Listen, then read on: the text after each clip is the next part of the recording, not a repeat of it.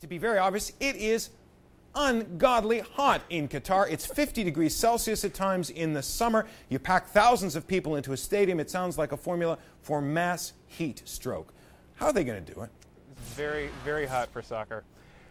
So they're going to use a solar cooling technology that takes the sun's energy, funnels it through solar thermal collectors and into an absorption chiller. That'll be the vocab word for the morning. The absorption chiller takes the hot water through a chemical reaction, produces extremely cold water. They funnel it to an ice bank beneath the stadium. Air blows over the ice bank and cools the stadium actually from beneath the seats. So you'll be sitting there getting cool air blasted from beneath you.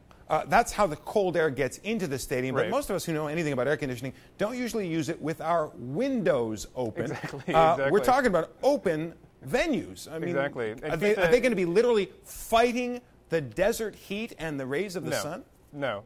So FIFA is adamant that football is an outdoor sport and it must be played under the open air. So this stadium, designed by Arup Associates, London-based firm, has a rotating roof on half of it. The other half is a fixed roof.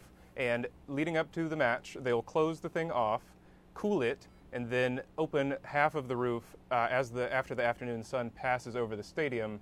And when it's game time, they'll have a cool reservoir of air that just sits in the bowl, and as long as the wind doesn't blow too hard, it won't get stirred up and out of there.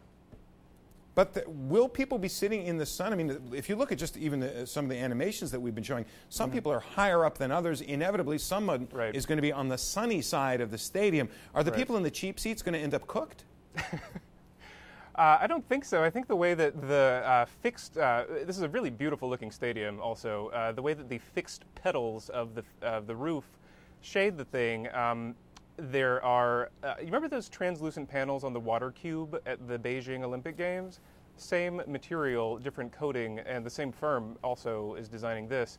It prevents solar heat gain so that when you're sitting under these ETFE panels, a lot less heat from the sun actually makes it to the inside. So I don't think we'll be cooking any sports fans. Now, we just heard a moment ago that this technology is familiar, that it has been tried. Does it tend to work, really? Is it going to work in Qatar? Yeah, absolutely. This is a huge demonstration of an existing technology.